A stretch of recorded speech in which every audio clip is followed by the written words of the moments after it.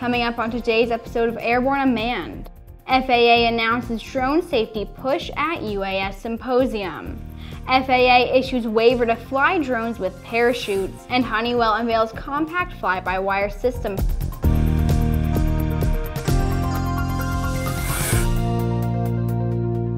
Welcome to Aero-News Network's Airborne-Unmanned, a weekly news program covering all things unmanned, in partnership with AUVSI, the Association for Unmanned Vehicle Systems International.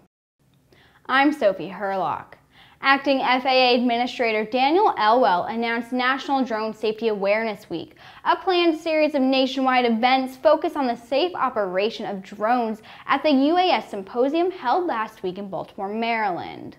AUVSI will be a key partner in the week, including Know Before You Fly, the public education campaign started by AUVSI, the Academy of Model Aeronautics, and the FAA. Elwell wants everyone in on the conversation, and several speakers at the event, including Elwell, stated drone safety is actually the cornerstone for integration into the airspace. Remote identification, that is, being able to identify the operator of any drone, is one way to help achieve safety and is critical to allowing more complicated operations such as flying over people and package delivery and even urban air mobility or flying taxis. Now let's take a brief look at a few stories making rounds of the unmanned vehicle communities. It's time for today's Unmanned Minute. AirMap has appointed Tom Wheeler, former chairman of the FCC, to the company's board of directors. Mr. Wheeler will help guide AirMap's leadership on the path towards realizing a new era in aviation, where open, interconnected technology and regulatory systems make safe, high-autonomy aircraft operations a part of everyday life. General Atomics Aeronautical Systems, CAE Canada, MDA, and L3 Westcam are expanding Team SkyGuardian to include even more Canadian companies. Team SkyGuardian Canada is a coalition of companies who support the MQ-9B SkyGuardian to fulfill Canada's RPAS requirements. Team SkyGuardian presents Canadian industry with business opportunities in the Canadian RPAS project and across the global fleet of more than 400 MQ-9 aircraft flying throughout the world. Kesbury has announced that Grinnell Mutual, a primary reinsurer of farm companies, is using the Kesbury platform for residential and commercial property roof inspections. The company now uses Kesbury drones and its aerial intelligence platform routinely to make detailed high-resolution photos that are rapidly blended into single composite 3D images of roofs. And machine learning-based algorithmic assessments help adjusters determine storm-related damage, including hail impact, in order to make the most accurate claims decisions possible. The FAA will partner with qualified commercial companies who can match the agency's $6 million pledge to perform vital drone integration safety work at the FAA's UAS test site. Acting FAA Administrator Daniel Elwell said the FAA intends to bridge the gap between industry and the test sites to tackle some of our most difficult technical and operational challenges. The June 3rd broad agency announcement states that applicants must be able to match the federal funds they request through this program. We'll be right back with the rest of the news.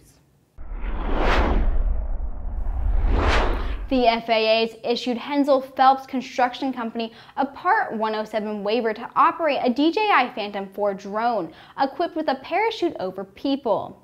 A waiver is required to operate a drone contrary to the rules in Part 107. The FAA did not certify or approve the parachute that will be used. However, they determined the waiver application sufficiently met the standard design specification, and the proposed small UAS operation could be conducted safely under the terms and conditions of the waiver. This waiver represents the first time the FAA has collaborated with industry in developing a publicly available standard, worked with an applicant to ensure the testing and data collected acceptably met the standard, and issued a waiver using an industry standard as a basis to determine that a proposed small UAS operation could be conducted safely. This process is scalable and available to other applicants who propose to use the same drone and parachute combination. The FAA will require each applicant to provide testing, documentation, and statement of compliance listed in ASTM 3322-18 in their application using the same drone and parachute combination. Honeywell has unveiled a new compact fly-by-wire system approximately the size of a book. The computer packs the brains of an airliner's flight controls into one system and is the next step towards autonomous and urban air mobility vehicles.